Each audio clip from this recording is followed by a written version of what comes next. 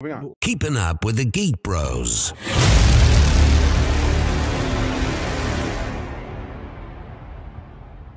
Okay, nos vamos. Moving on. Okay, the cure for your common day. James Gunn and random guy there named new heads of Warner Brothers DC. I don't really care. He's not what's Dude, important. You should.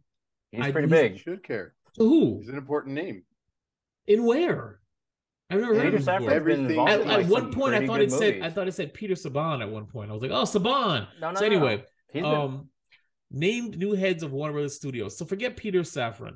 It's James Gunn that's the story. No, because this is what the story is that James Gunn poached from Marvel. And did you guys see? He's already been doing DC content though. That's different.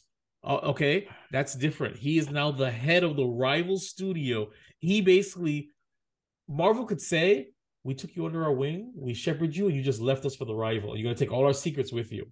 No, it's a better opportunity. You should go. Which is right. I'm not saying it. Did you see at the premiere of Wakanda Forever, Kevin Feige's reaction to being asked that question, and the way he looked? Go watch it. Right. That's the corporate response, and it was perfect. It was his face before when he realized he was being asked that question. He's like, "Oh yeah, I heard about that. Well, he's great, and I can't wait to watch what he does." He says, "But James knows he's got a lot to do until next November for Marvel before he does what he needs to do." So, what do you think? I mean, he does, but so what do you think this means for?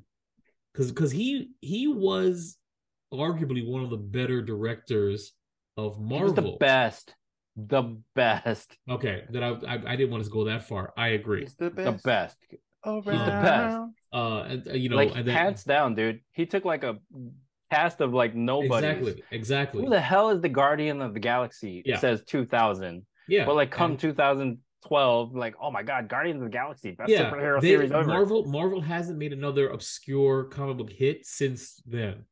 And it clearly was at the voice of James Gunn. Clearly the voice of James Gunn. And you can see that because kind of. What? Well, I mean, Thor is kind of on that level. He was to the general audience, but but Thor, to the comic book people, he's one of the main people. He's one of the main. Was he? Yeah, in the comics, yeah, he was one of the main ones. Guardians of the Galaxy was a very obscure title that they dropped and rebooted and dropped and rebooted. Yeah. So I'm talking about comic wise. Technically, all of Marvel was fringe at one point because nobody knew Marvel. They knew DC, the general public. Through the 90s, Marvel wasn't as fringe. There are certain characters like Captain America, Iron Man, Spider-Man, because they had their own Fox series. I mean, their household name. Who did? Spider-Man? Had a Fox? No, yeah, that's different. Captain America, but those are but no, Captain America didn't have was not the main. He had his own like cartoon. He already had a movie. He had his own. He had a movie. Those don't count. I mean, Thor didn't have a movie. No, he didn't. But the Hulk had a movie. He was in a show. What? I don't remember the Thor. He was in a show. I think it was in the Hulk series or something, but I remember seeing, but just because he did a cameo or had two shitty movies doesn't mean that he was I mean, he's not Thor. Okay, there's definitely like levels to it, but like no, but let's just say James Gunn, the main story, James Gunn didn't took fucking Guardians of the Galaxy and made them but they were household names. They were that was the biggest risk for Marvel since Iron Man 1. They made it very clear that was the biggest risk for them because that had no recognition at all, as opposed to Thor and Iron Man and Captain America. They had people knew what those kind of were about. Guardians of the Galaxy, nobody knew that shit. And Marvel very, very, very clear. This is a huge gamble, and it paid off very well. And I believe it was James Gunn because when I watched The Suicide Squad and I watched Peacemaker. And Peacemaker was one of the things I didn't give a shit about. Who forced me to watch Peacemaker? Was it you, man? Me. It was okay. Me. He said, "Give it," and I loved it. That was a James Gunn joint. So was the Suicide Squad, which I loved. The Suicide Squad, James Gunn joint.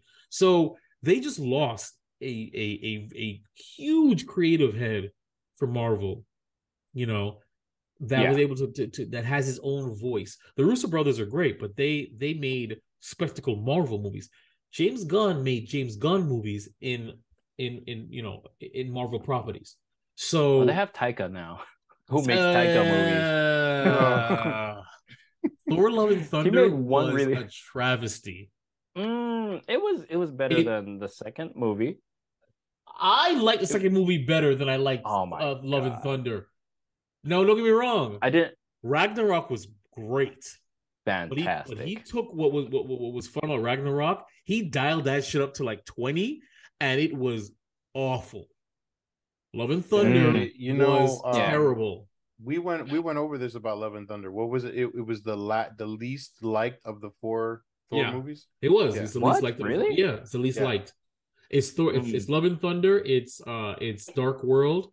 It's Ragnarok. No, it's Thor, and then it's Ragnarok. That's the Ragnarok's the first one. Well, back to James Gunn and Peter Safran. I hope this isn't like just another like empty promise by DC, like the Batgirl series or anything with like J.J. Abrams' name on it. Like if they somehow screw up James Gunn and Peter Safran, this sucks. I don't think so. I think James Gunn can read a contract, and I'm pretty sure he said, "Listen, do not fuck with me." And why would they want to? He's got that because when they brought him over, he's got that clout now. When they brought him over, and he did what he did with the Suicide Squad and Peacemaker, why would they? How are you not remembering Brightburn, dude? Brightburn is also another James Gunn finger. That was James Gunn. That was another James Gunn. I love Brightburn. You know what else is James Gunn? What? Scooby-Doo. That's Scooby-Doo. We don't talk about Scooby-Doo. Oh my god. All right, we're moving on. How about how you're ignoring Peter Safran? One more. There's a whole bunch of movies that he's had his hands on. Bro, Aquaman, Shazam. Shazam was okay. And the 2000s comedy killer, Scary Movie. You just took all the excitement I had for James Gunn running it, and you put it in the shitter. And now it's all in like Peter Safran. It's all in the shitter. It's all in the shitter. Bro. No, I don't. Aquaman, Shazam, Annabelle. Yo, out of Shazam is one of the best DC movies that have come out in the last 5 years. That's the only positive thing in that list you just announced. The only positive thing. Like, at least he's got some sort of vision. You know who doesn't have vision? Vision Quest, yeah. Keeping up with the Geek Bros.